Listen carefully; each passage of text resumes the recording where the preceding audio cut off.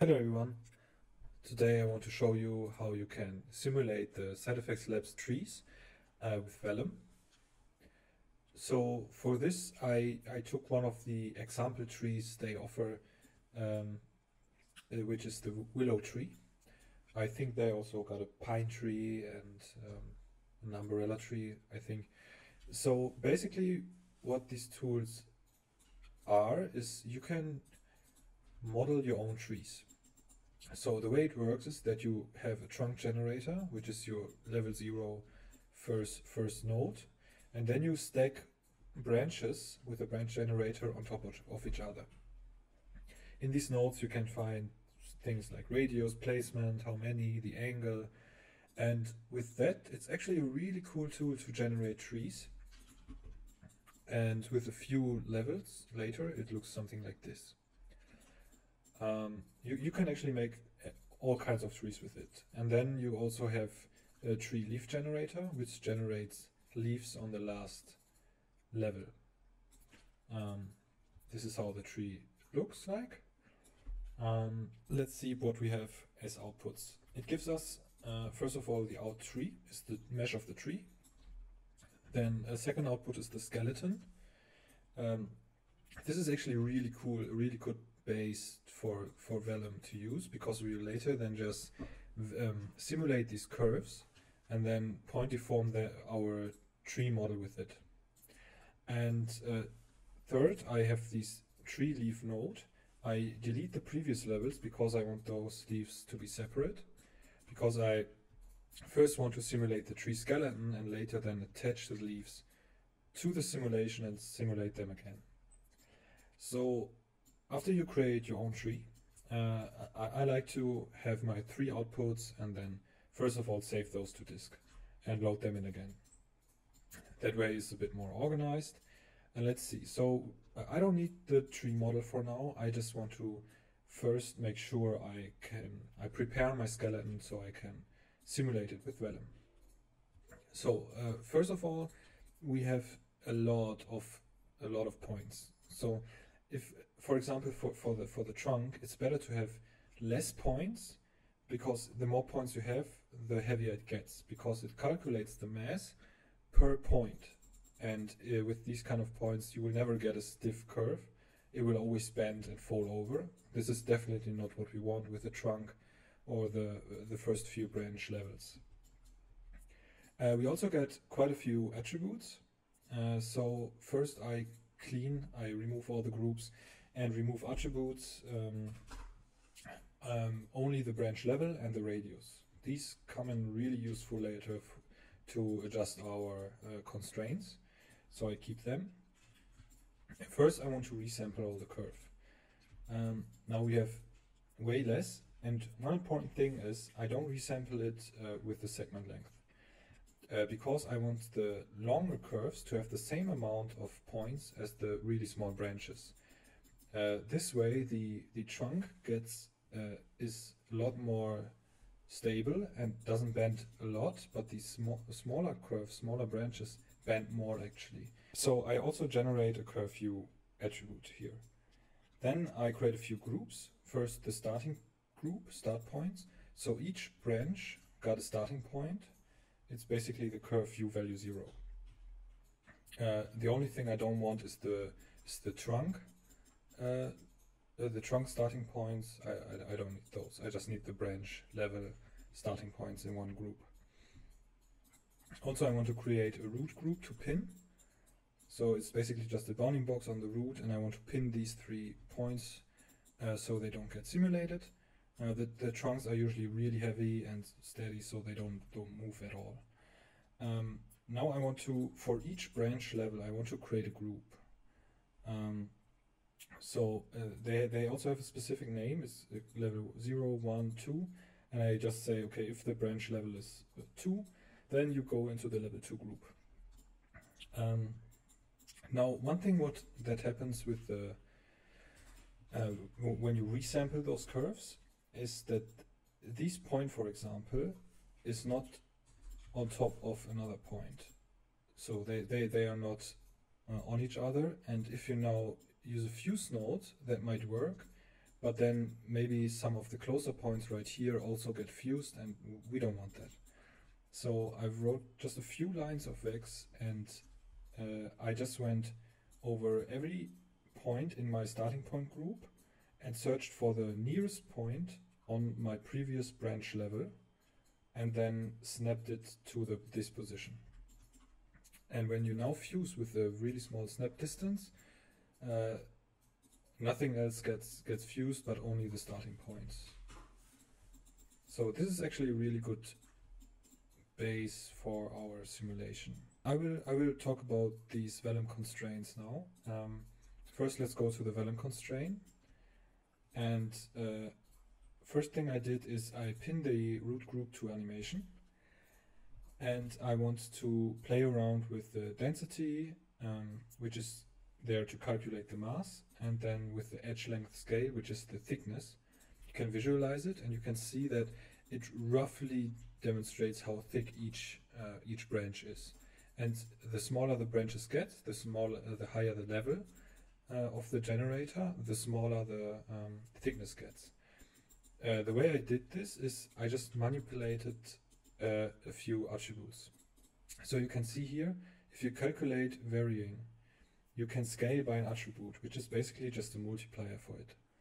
So if you let's take the thickness here, for example. I just made a ramp, and I'm always multiplying it by the level. So let me just show you quickly what I mean. For example, the thickness. You can see that the thickness here is, or maybe I demonstrated with the bend stiffness. So the bend stiffness here is on the trunk is really high. It's the number, it's 1 multiplied by 1. So then we multiply with one more level. So I created this level, float level, and I fit the branch level from 0 to 6, which is the old one, to my new 1 to 0.05. You can see that I turned around these values. So basically my trunk is now 1, and till my last level of branches, it actually gets lower and lower and lower.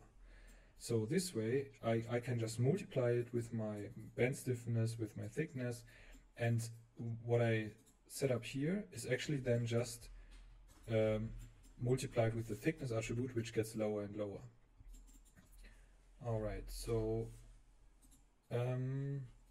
nothing really else I did here, maybe a bit playing around with the bend stiffness, stretching. Obviously we don't have any stretching at all. And on the Vellum tree solver,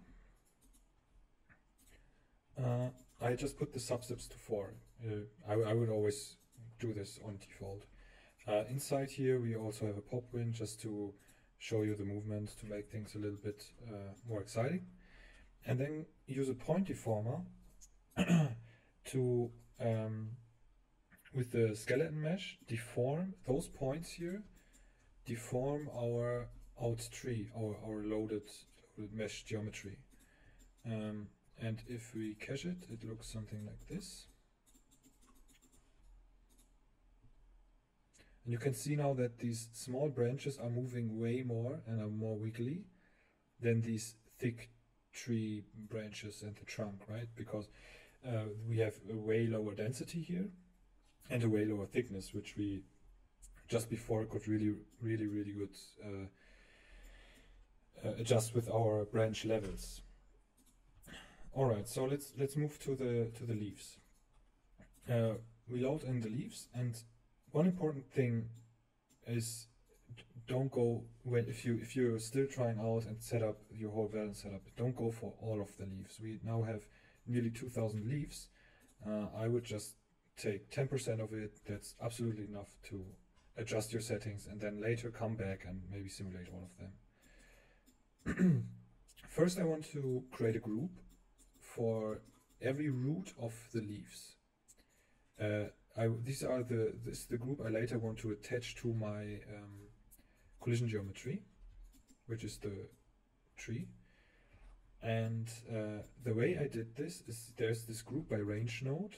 I call the group leaf root, and then I select 6 points of, and here's the endpoints. This is basically here I deleted all, but I left one leaf, and the number of points of these leaves are plugged in here with these this endpoints expression. This here it points to the out leaves points, which is my null here, and this is why it knows it's 81 points, and I select the first 6. And if I do that in range, you can see that I have the first 6 points of every leaf. Here I just delete a few to make it more light, and here I got my tree simulation as a collider, and first of all I use the Vellum cloth.